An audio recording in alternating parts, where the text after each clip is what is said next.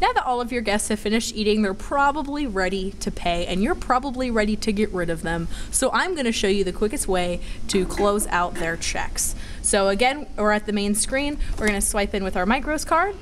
We're going to pick up check. Keep in mind that on your service days, there will be many tables in here depending on how many you have as a server. So you always want to make sure that you're working on the right table number. So in this case, there's only one on here, but be sure you're looking for the correct table number. So we're working on table 54.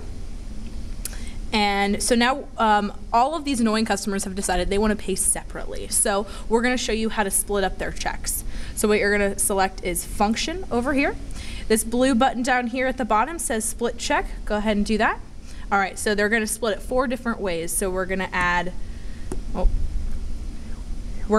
new checks. So we have 2 here, so we're going to add for seat 3 and seat 4. All right, so seat 1 is good. They're over here. So now we're going to take seat 2 and we're going to drag it over here.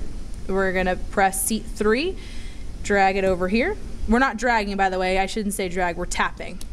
And seat 4. And keep in mind, I'm tapping what says seat 4. I'm not tapping any of the individual courses. Or you'll be tapping forever. Oh, yeah, or you would be tapping forever. Now, one of the special instructions on your proficiency test says that seat 3 is paying for seat 4's dessert. That's nice of him. Isn't that nice? So we're now, in this case, we're going to select a specific course and we're going to tap it to seat 3. So this way seat 4 is only paying for their appetizer, their entree, and their beverage, and seat 3 has taken over seat 4's dessert. Okay, so now we're going to select done. That will save the changes, yes. And it's going to start printing out each of the checks. So this is for seat number 1. Oh, excuse me, this is seat 2 and seat 3. And seat 4, okay? So now we're gonna go back to the main screen and we're gonna press print.